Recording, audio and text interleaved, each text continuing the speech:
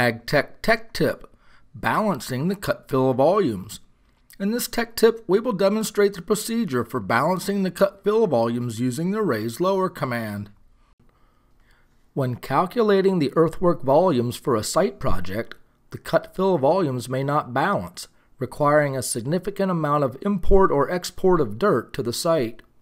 It may be desired to raise or lower the design elevations in order to balance the cut-fill volumes to eliminate the import or export.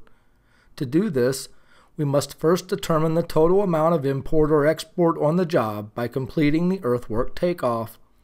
The import-export will be displayed on the volume report.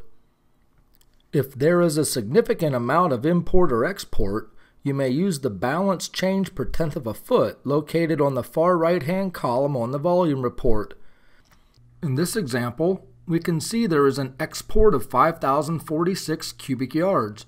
The balance change per tenth of a foot is 1,177 cubic yards. If we divide the export by the balance change, we get 4.287 tenths. Since the job was an export, we will need to raise the elevations by 4.287 tenths, which we will round up to 0.43 feet. Return to Edit mode. Before we raise the site, select the File menu and select Save As. Change the name to preserve the original takeoff file. Click Save. The surface should be on Design and the layer Data Lines. To raise the site, select the Edit menu and select Select All. Select the Edit menu again and select Raise Lower. Enter 0.43 in the Raise Elevation field and click OK. All data lines, with the exception of daylight points, will be raised by this amount. Daylight points will remain at the existing elevations. Calculate the volumes to see the change in quantities. You can see the export is now less than the balance change per tenth of a foot. If the job is an import, you would need to lower the elevations.